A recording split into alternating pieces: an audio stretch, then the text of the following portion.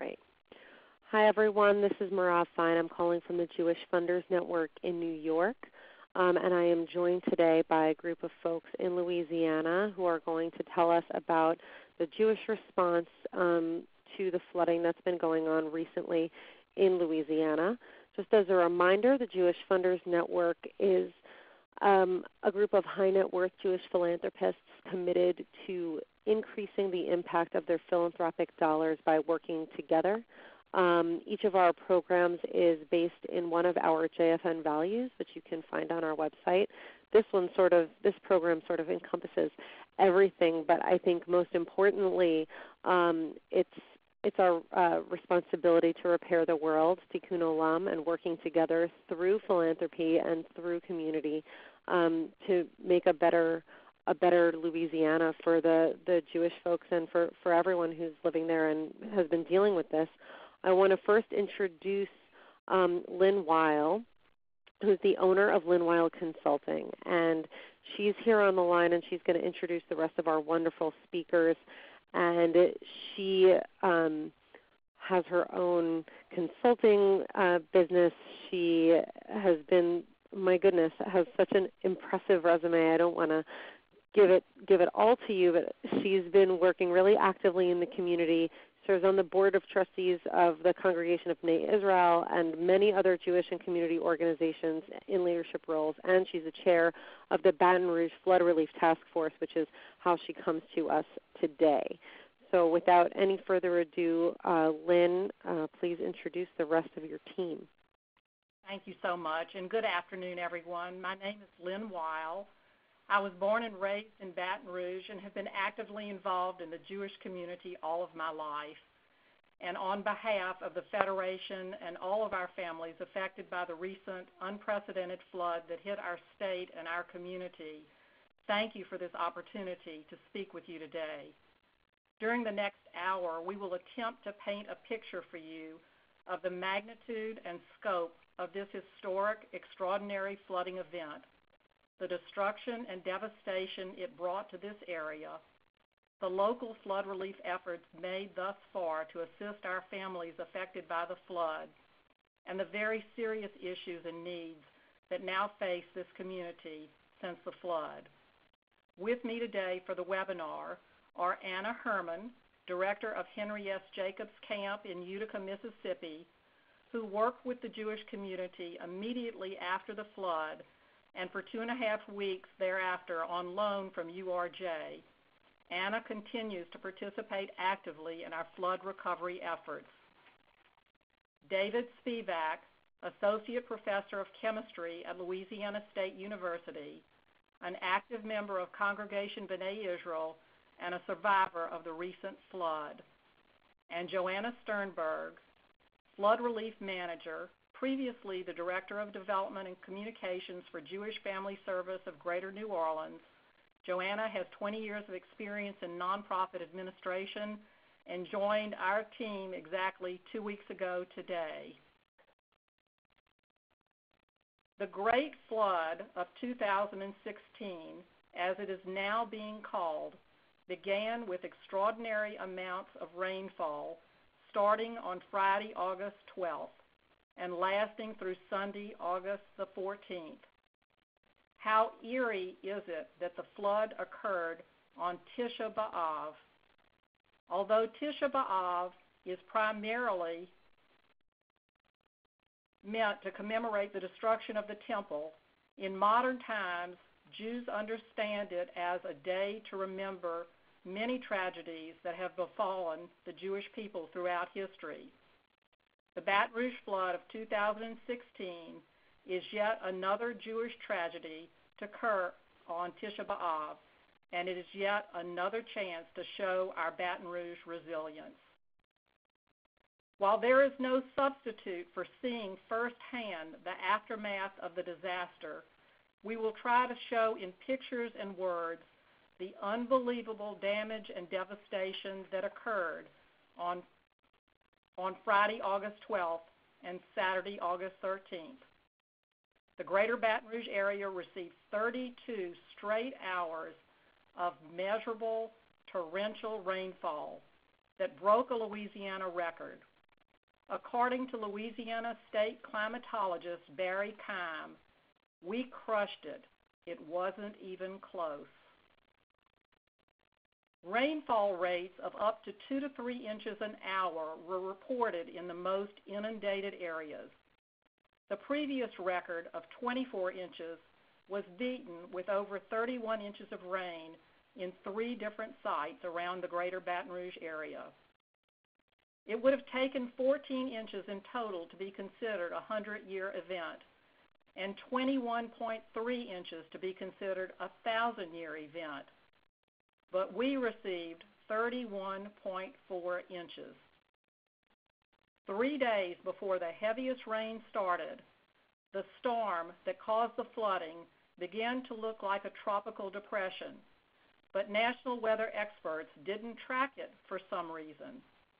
Hence, no one in our area had any warning or expectation of what was to come in order to prepare like we in Louisiana always do with approaching hurricanes. This storm and its aftermath of devastation caught everyone by surprise and horror. Rich, poor, black, white, healthy, sick, this flood did not discriminate. 150,000 homes suffered damage. 80% of all damaged homes had no flood insurance because these homes were not in a floodplain where flood insurance is required, nor had they ever flooded before. Among those, East Baton Rouge Parish and the city of Baton Rouge, where our 2 synagogues are located, had 35% of our homes and businesses damaged in the flooding. The bedroom parishes of Ascension and Livingston, where many members of the Jewish community live, had about 90% of their homes significantly damaged or declared a total loss. Almost 281,000 people were displaced. At least 30,000 people were evacuated from submerged vehicles and flooded homes by local law enforcement, firefighters, Louisiana National Guard, the Coast Guard, and fellow residents. Many boat-owning residents of Louisiana and Mississippi, together with other volunteers, formed an informal rescue service known as the Cajun Navy and navigated through flooded areas to answer calls for help that they received via social media, like Facebook Messenger. Were it not for this Cajun Navy, the bravery of first responders, many more than 13 people who lost their lives might have died in the flood. These heroes rescued and brought to safety so many in this community and so many of our Jewish families, and we are indebted to them. I am haunted by the words of a friend rescued from her attic by one such hero as the flood waters rose to over 5 feet in her home. She told me, "I didn't want to drown in my attic." 21% of businesses were destroyed. Damage estimates are now at $8.7 billion without counting the costly infrastructure needs that are expected but are still being calculated. The projected cost to the United States economy is between 10 and 15 billion, making it the 4th costliest flood disaster in U.S. history. So far, over 139,000 people affected by the flood have registered with FEMA for disaster assistance. Approximately 11% of the affiliated Jewish community received damage. Most had very significant damage, and virtually all of these families have been displaced. At this time, we think of the words of the Talmud, Kol Yisrael Aravim Zeh Bezeh, all Jews are responsible for one another. Dating back to 1858, the Baton Rouge Jewish community has mirrored the development of Baton Rouge.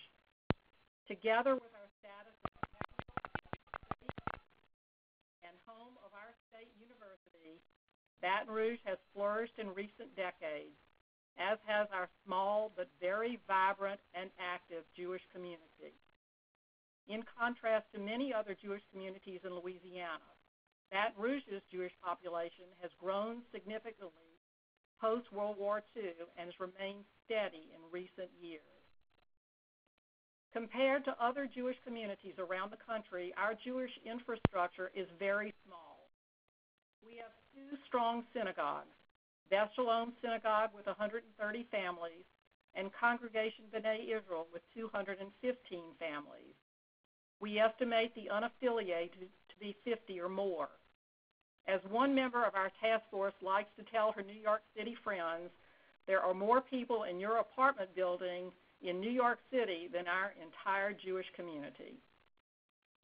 Besides the two congregations, Baton Rouge has a Jewish Federation with a part-time executive director, along with a small Chabad presence as of a year ago. That's it. We do not have the resources that larger Jewish communities have. We have no Jewish community center, no Jewish family service, no Jewish children's regional service, no Jewish endowment, and so on. But small does not mean lack of vitality, ability, might, or determination. Baton Rouge Jews have always pulled together in times of crisis. After Hurricane Katrina, our small Baton Rouge Jewish Federation, which has only one part-time employee, took in hundreds of refugees from New Orleans, working with national Jewish relief organizations. We also coordinated a rescue operation that pulled stranded people out of the Lakeview section of New Orleans after the levees broke. Our federation took on the responsibility of caring for the economic and emotional well-being of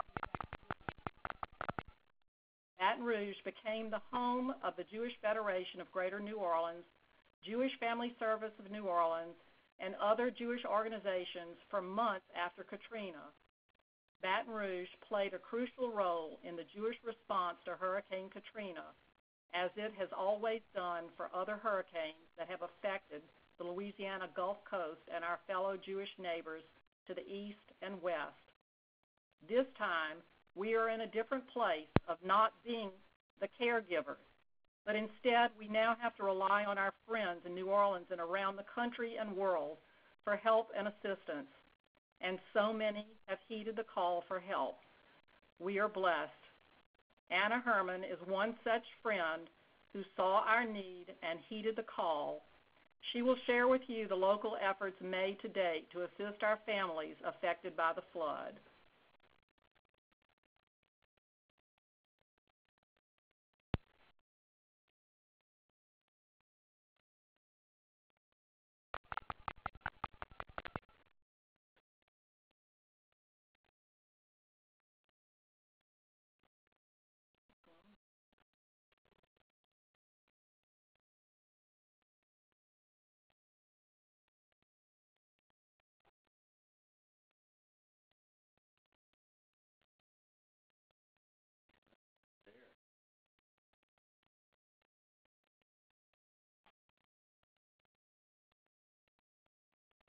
Hello.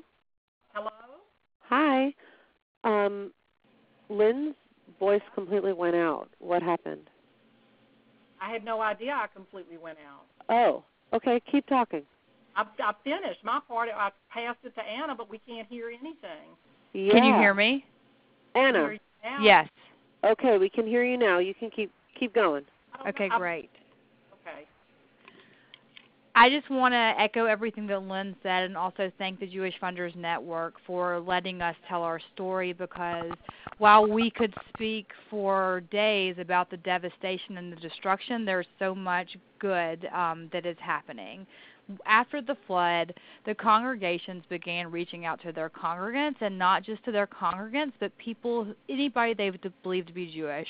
They did not get hung up on who paid dues or who was at services. They just wanted to help. They had people on the phone all day, all night. They were trying to determine who was in need. They began assessing what was needed. Spreadsheets were created. People wanted to help. So we had our spreadsheets, and then it didn't stop there. Then people got out their hammers and their work gloves, and they went to the homes, and they began gutting the homes.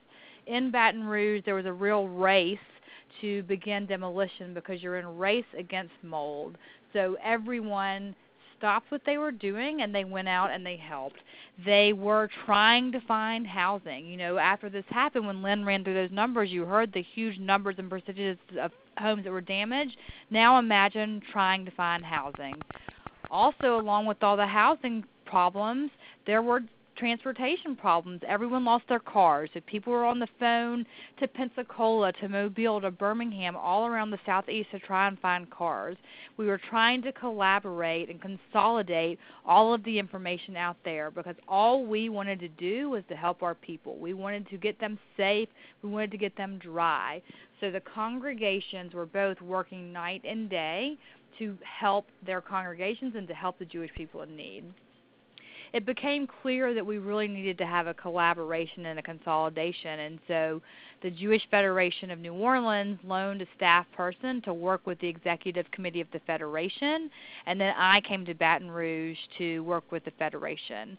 The two temples decided to really join their efforts together with the Federation because all anybody ever wanted was to help the people in need. So everyone came together to work under a consolidated umbrella. I think it's pretty unique that politics don't get in the way and that he says, she says don't get in the way, but this community, all they wanted to do was help. So in addition to the two congregations, there were Federation staff, and then we ended up, because there was so much need, if you can imagine, 11% of the Jewish community was affected. 11%. We had to hire a flood relief manager to really help our flooded Federation director and to handle the coordination around the community's flood relief efforts. I think that everything that has been done and still needs to be done really just shows the heart of Baton Rouge and the Baton Rouge community. And part of that heart, I was very privileged to meet David Spivak. David Spivak is a professor at Louisiana State University. He's an associate professor of organic polymer and bioanalytical materials chemistry. He is a father of two sons, and he is a flood survivor, and I just want to thank David for being with us today. Thank you very much. So I have a lot to say. I've been through quite a bit of this experience, and I might even like to preference this by... David, we can't really hear you. Can you hear me better now? Yes, we can. Thank you. Thanks for letting me know. So I'd like to preference this by saying that I was here for Katrina and Gustav and Isaac and all those other hurricanes that we had. And they were adventures. I lost some power, some pieces of belongings here and there. But we survived it. We didn't need any help, really. It was, a little bit that you could fix up. And they were advertised very extensively around the world. Katrina is world famous.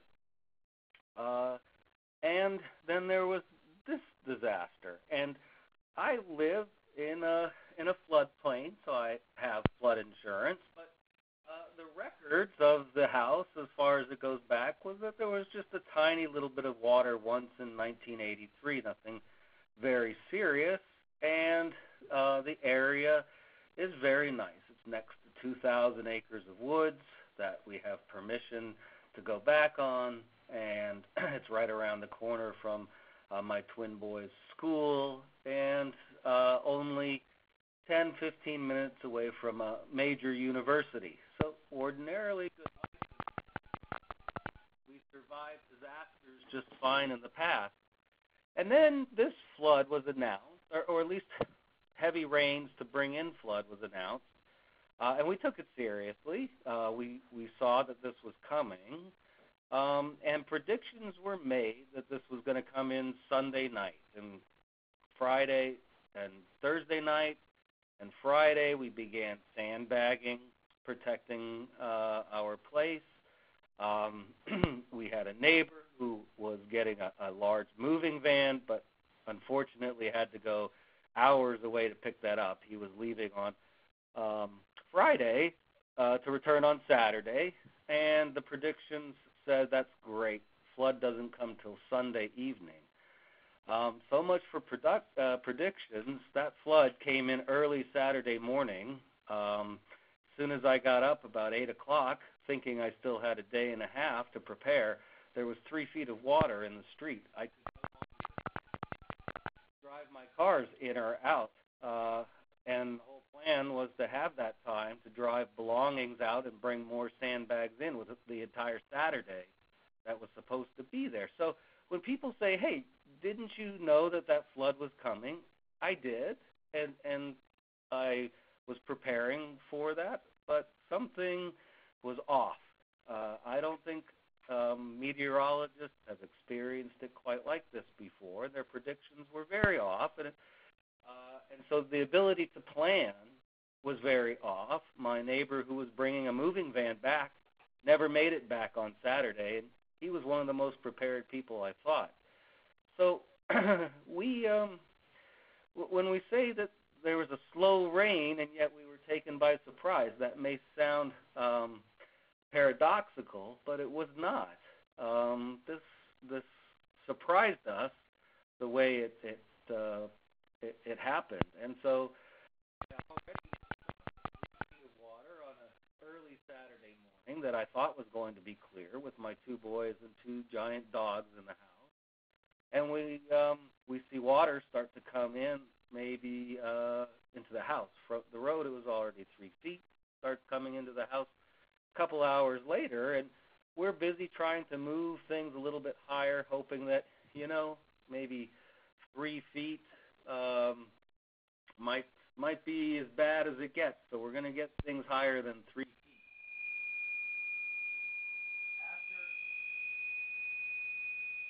Hello? Sorry, yes, I'm not sure what that Hello? Yes, can you hear me now? David? Yes, can you hear me now? Yes, it sounds like someone is trying to fax something on the phone line that you're on. It does. I don't have a fax line on this phone. It's some sort of. I do not have a fax line. That's very strange. So keep going. So the water starts coming in, and it's coming in pretty fast. Maybe an inch every couple of minutes. And while I have my sons helping me for the first half hour, maybe longer, maybe an hour, moving things up, this was going fast, and it was time to get them and the dogs out. And while my boys could walk out of the water, the dogs couldn't comfortably walk out of the water. But the fire department was then boating regularly by and picking people up. So I had my sons and dogs taken up to above the flood, and they were picked up by their mother at that time. And I remained behind to see what I can do to save things in the house.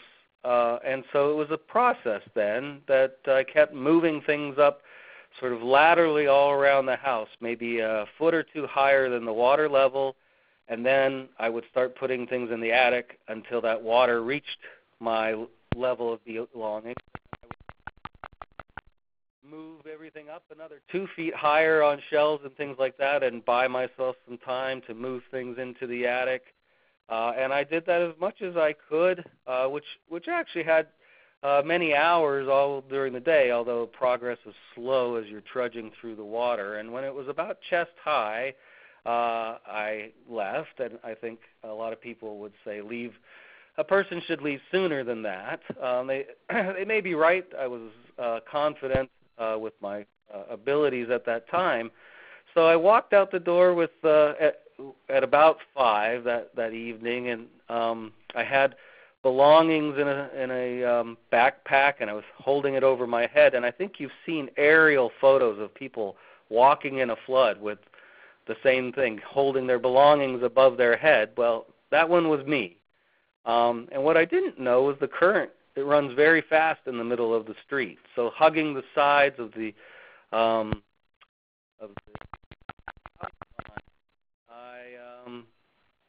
made it up to the end of the street, at which point I was picked up by a boat, which was nice, and taken to the edge of my subdivision, but that was still 4 miles before a no-enter zone. So the police correctly stopped traffic coming into the area well before the flood areas were.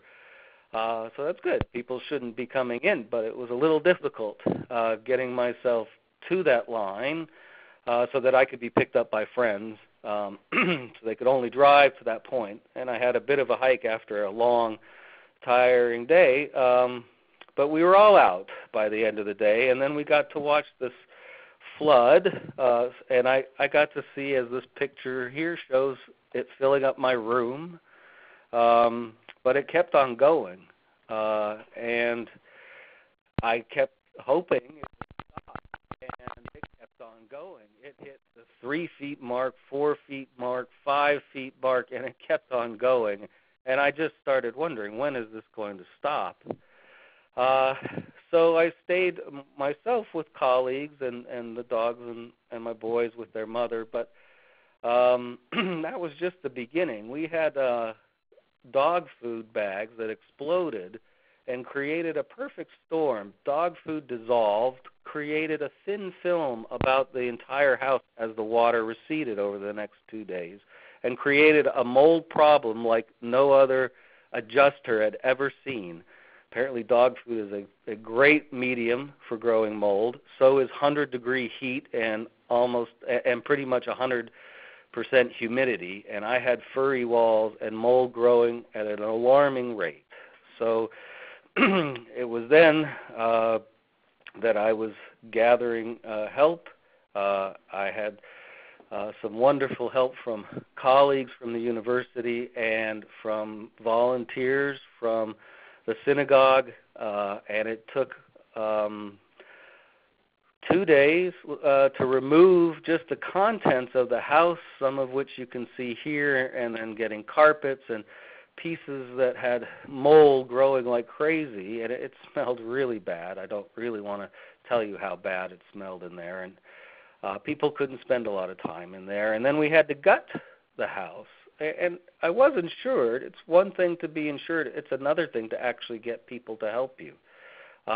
When there's a lot of people who need help, it's limited out there. So again, my colleagues at the university and friends and members of the temple were the most help at coming in and tearing out drywall and pulling out the smelly stuff and piling it up in the front of the house.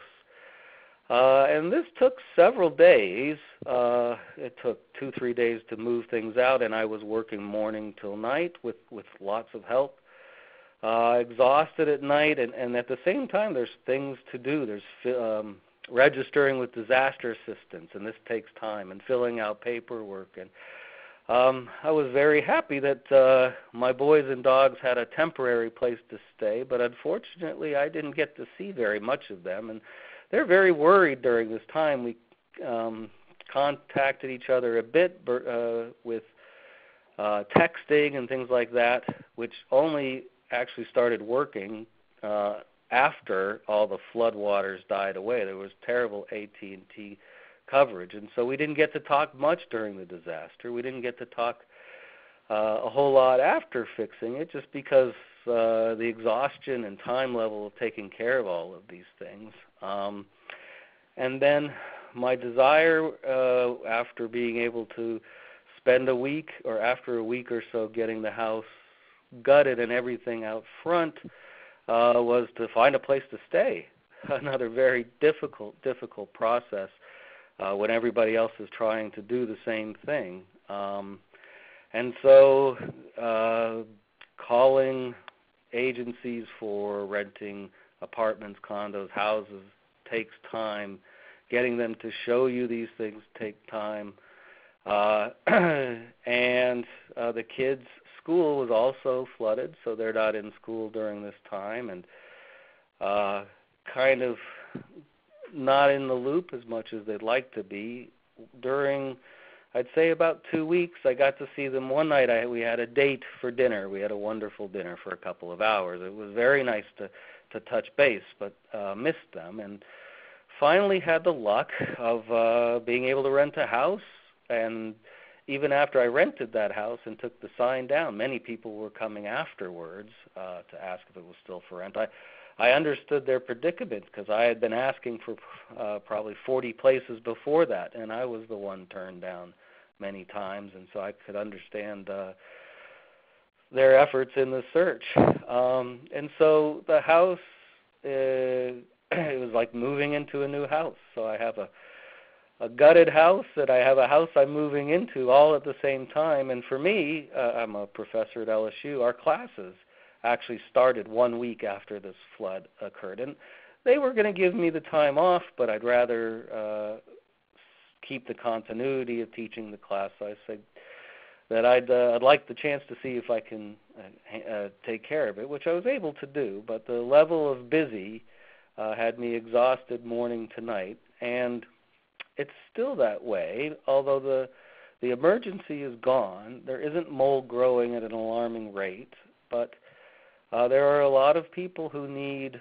a lot of rebuilding and recovery, and they need things. So things like I needed to buy a washer and dryer. Delivery into Baton Rouge isn't so quick, and laundromats are available. This is true.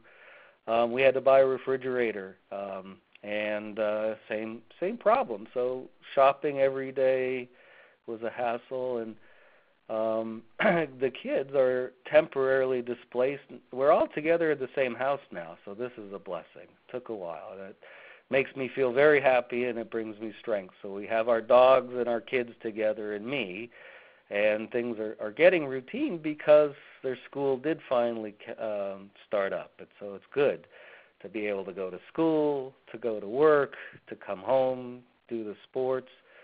But just this morning, I met with the first of many contractors.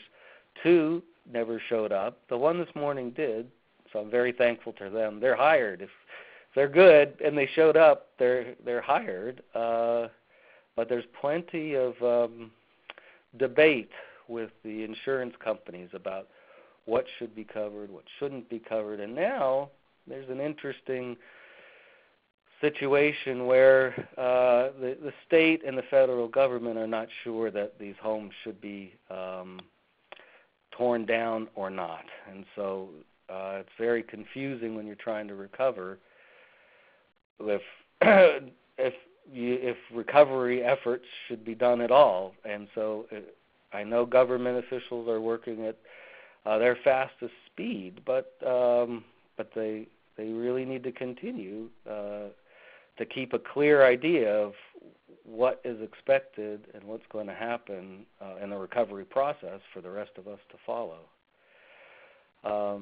So I think that's where things stand now, and Joanna Sternberg, she's the one in charge of what comes next, so I think I'll hand over the phone to her. Thank you so much. Hi, everyone. This is Joanna Sternberg, and I'm the Flood Relief Manager for the Jewish Federation of Greater Baton Rouge. Dr. Spivak is just one of the many people in our community whose family was impacted by the 2016 flood. There are so many other stories, though. I will try during these last minutes to give you a better idea of the challenges this community is presently facing and will continue to address in these next months. The goal of the task force and the liaisons is to help families through the steps from post-evacuation to a state of stability. The community here is tight-knit and determined to work together to achieve this, even above and beyond previous efforts of collaboration in the past. 4 weeks have now elapsed since the flooding, and 42 families with both long and short-term needs have been identified. At this point, we don't expect the numbers to grow too much more, but we were still hearing about other families as late as last week, and those 2 families now also have access to our networks of support, which now makes it 42.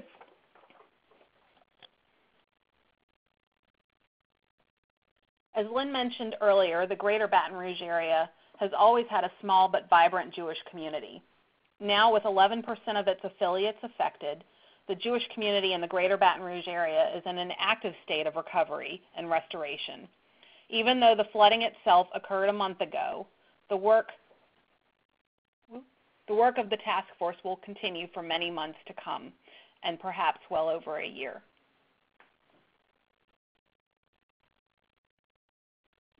Stability for these families will shift and change. Resources are and will continue to be stretched.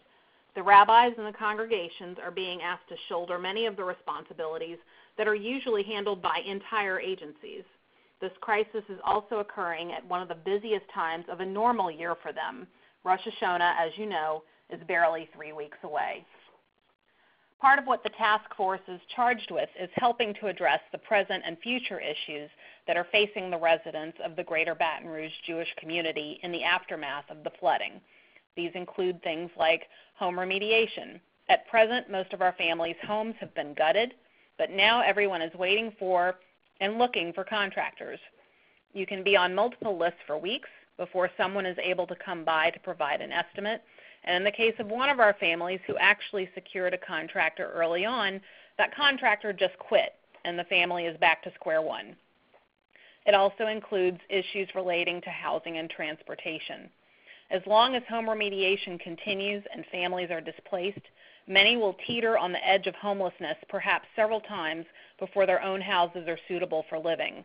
We received a note recently from one couple who had been offered a space by friends after the flood, but were recently given 48 hours to vacate and are now desperately seeking a space for themselves and their dog. For now, we know they will have another place to stay for this week, and we are actively seeking appropriate housing for them.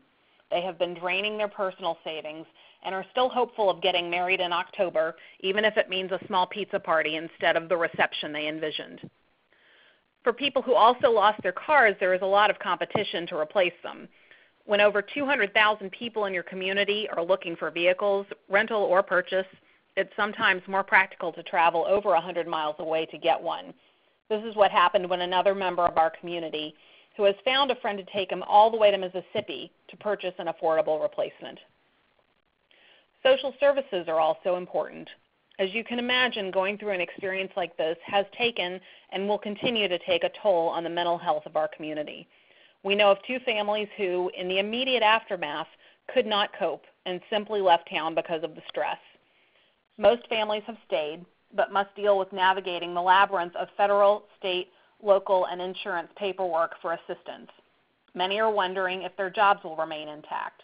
And most of all, they are trying to provide a healthy support system for their children and their families when they are barely holding it together themselves. The Jewish community here is committed to restoring affected families, providing the reinforcement necessary that will support the strength of local traditions and a return to normalcy in the future, even as that will likely be a new normal. Many families here have lost everything, and they are among the hundreds of thousands of their neighbors, colleagues, and friends who are also in the same position. You can go through entire neighborhoods here and see pile after pile after pile of personal effects and moldy sheetrock in giant mounds on the curbs. They represent lifelong collections of carefully chosen acquisitions, sentimental memories, and hard-earned accomplishments, and now they are all gone. The piles have been there for weeks, and the delay in removing and disposing of thousands of metric tons of waste is a continuous reminder of that loss. In looking ahead, it's incredibly important for our small Jewish community to be a respite and a resource for the affected families.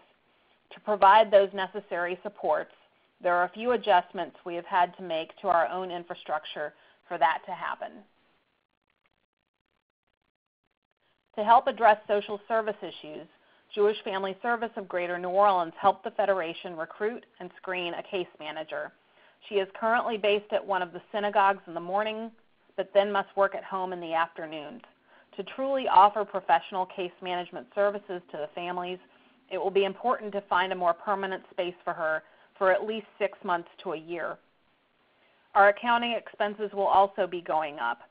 So far, the task force has been able to offer small increments of financial assistance to the affected families, but the processing and distribution of these funds will require services above and beyond what the Federation's accounting firm usually provides. Finally, we realize that our children are in a vulnerable position, and it is important now more than ever to reinforce their Jewish identities and experiences. Unlike larger communities, The religious schools here, which serve approximately 70 students from kindergarten to confirmation, provide one of the strongest educational reinforcements for Jews in the Deep South.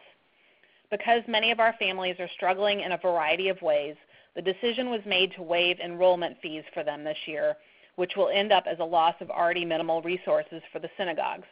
However, we felt this was needed in order to keep the community as intact as possible and to serve as a respite for our families. The Alfred G. Rayner Learning Center is a Jewish preschool that serves 93 students and maintains a waiting list of approximately 150. Enrollment is religiously diverse and admission is extremely competitive, though priority is always given to Jewish applicants.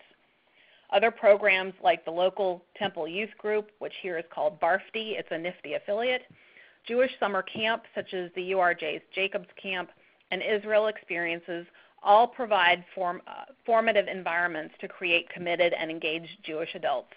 Year in and year out, these connections have been our children's lifelines to the Jewish world, and we are concerned that families will find it difficult, if not impossible, to prioritize the expenses this year. Some of our flood-affected families have camp-age children who have never experienced Jacobs Camp before. We always try to encourage attendance, but know it is unlikely that flood-affected families will choose camp for the first time.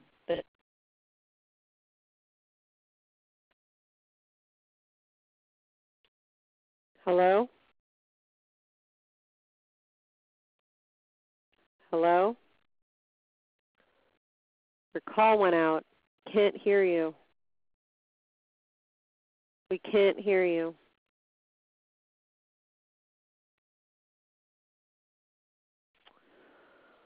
So unfortunately, we lost sound, but as you can see, there are the contact information for everyone you heard speak today is here on this final screen. You can contact Joanna. Can you hear me now?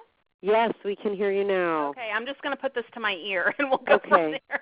My apologies, everyone. We've had a little bit of technical difficulty here. Just to kind of quickly finish up, this recovery will likely take many more months and potentially a few years before the families are fully stabilized.